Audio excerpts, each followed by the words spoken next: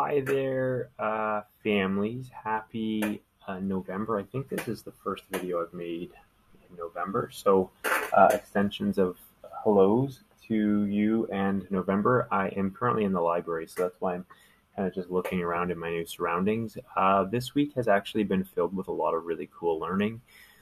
In math, we've moved into data literacy. And so this week we were talking about sampling random and various samples. And then we started talking about qualitative and quantitative data. So yesterday the students did tabletop activities where they had to create sentences, whether they were qualitative or quantitative, and then go and answer other people's surveys. And on Monday, Tuesday, or Tuesday, Wednesday, we did random sampling. So we had all of the students' names on a wheel virtually, and we hit the wheel 20 times, and they had to tally how many times each name came up in the 20, and then we did 25 times, and then the last time we did 50, and then they actually had to look at all 95 learning opportunities, and they kind of got to see that over the course of time things started to even out, ironically, right? And that's just sort of how it does work from an odds perspective, is that in the beginning certain people, especially we have 25 students in class, but we only did 20 spins, so mathematically we knew already 5 people weren't going to get in, but some people had their name hit multiple times. And then at 25, again, we saw the same thing where multiple people didn't have their name selected, and some people. And then when we did 50, again, there was still some people that didn't have their name selected. But when we started looking at all of the numbers started to even out, obviously far from perfect. But you have your high people and you had one low person, and then you had a bunch of people that kind of sat plus or minus in the middle. So that was really cool learning for the students to be a part of. From a language perspective, we are working on our book still. We're a little bit behind, but there's just so many amazing connections that the class is making. And so we are going to continue to work on that. Today, again, we're working on being more descriptive writers. Orally speaking, they have really pretty expansive vocabulary. And I think that with the virtual learning that a lot of them did for over the course of 1 or 2 parts of the year, there's just so much talking. And so they're confident to speak, but less comfortable writing. And that's going to come out in some of their progress reports too, is that from a reading and writing perspective, some of them have a lot of ground to catch up on, and that's okay. That's where we're at, and that's where we're going to work towards to get to a point where we are able to work at a higher level. And that's going to take time. There's going to be some students who are really working incredibly hard, and all of us should be working really hard. But I'm really excited for the learning that we have done and that we are going to continue to do. In saying that, so yeah, they've been working on using some vocabulary from our book, but then creating their own sentences on their own. So like taking and connecting to the book and then creating. Yesterday, for example, 2 really cool stories.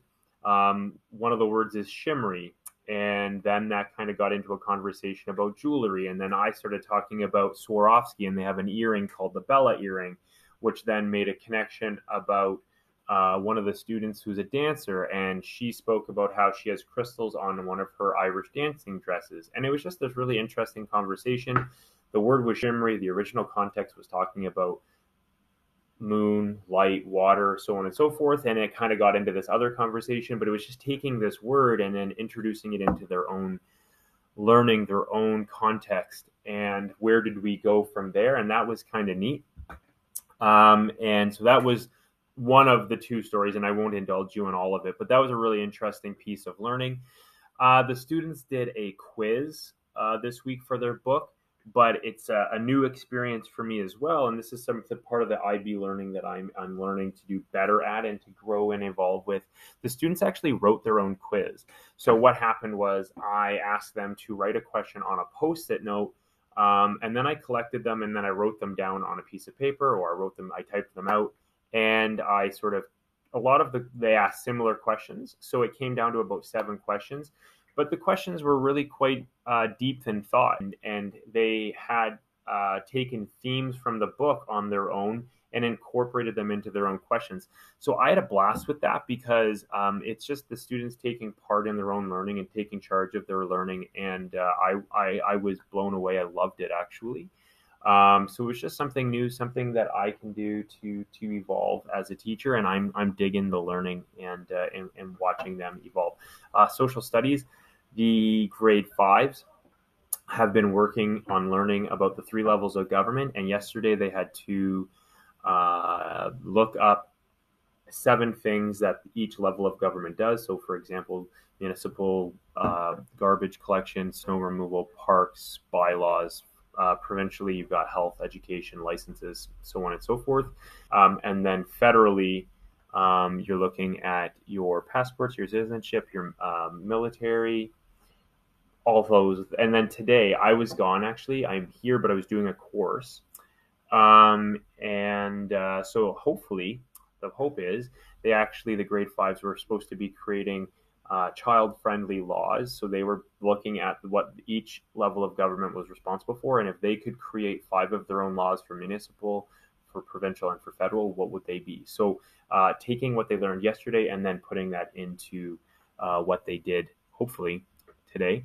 Again, I am in a course, so I've been busy working here. And the grade fours, they're learning about the political regions and the physical regions in Canada. So yesterday they did Western Cordelia, so they were talking about more the west coast of Canada, and today they were talking about the interior plains. So again, I was here, I wasn't in there. This was the work I left for them. If it wasn't completed, that's something that we will get to next week. But again, it's sort of just taking very current information and having some fun with it, and them taking charge of their own learning. They're working collaboratively with partners, and they're researching things that matter to them, which is awesome. So awesome. Thank you so much. Have a wonderful weekend, everybody. Enjoy, hopefully, what looks to be beautiful weather outside. And I look forward to next week's learning with your children. Again, if you ever have any questions, please don't hesitate to reach out. I've had lots of parents communicate with me lately, whether their son or their daughter is sick. I'm always grateful for that. And the student who communicated about her dress, the mom sent me a picture of the dress with her at her dance competition in Toronto, and I thought that was really cool. We actually enjoyed it as a class this morning, and they were able to make that connection, and it kind of brought the learning full circle, which was awesome. So I'm not really sure what I was doing with my hands there, but it's all good. Have a great weekend. Ciao, everybody. Bye.